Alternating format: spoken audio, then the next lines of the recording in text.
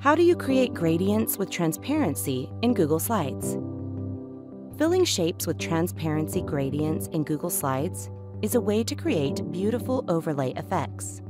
First, select the shape you want to edit. Then click on the Fill Color icon on the toolbar. This opens up the color palette.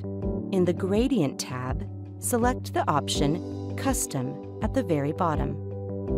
The Custom Gradient Settings panel will now open.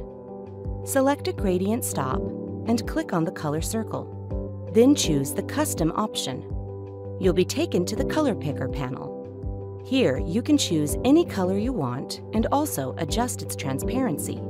Then repeat the same steps for the other gradient stop.